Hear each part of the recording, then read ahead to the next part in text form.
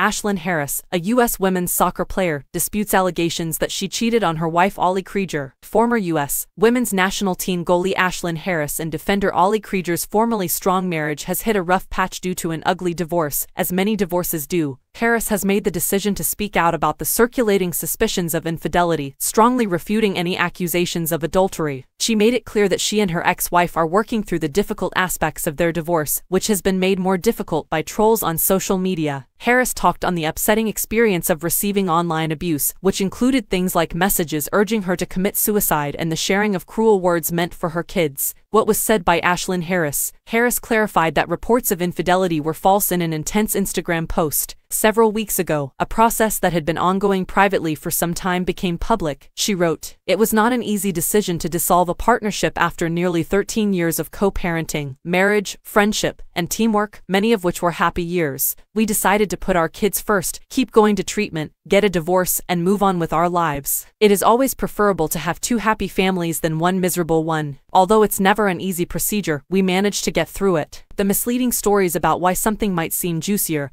or make a better headline are understandable, but they are untrue. To be clear, I did not cheat on my spouse. In September, Harris filed for divorce, making their 4-year marriage public knowledge. The prominent soccer couple, who first came together in 2010 while competing for the USWNT, got married in December 2019 and has 2 young kids, Sloan, who is 2 years old, and Ocean, who is 14 months old. Though Harris hasn't confirmed a relationship with the One Tree Hill alum, rumors about his romantic engagement with actress Sophia Bush began to circulate after the divorce filing. Following the announcement of their divorce, Harris and Krieger decided to maintain their privacy, aiming to delay disclosing their split until after Krieger's soccer season ended. Unfortunately, the early disclosure of the divorce undermined their desire for secrecy, prompting Harris to refer to the state of affairs as a betrayal of our deepest confidence. The developing story emphasizes how difficult it can be to handle private things in public, particularly when they are muddled by intrusive rumors and internet harassment.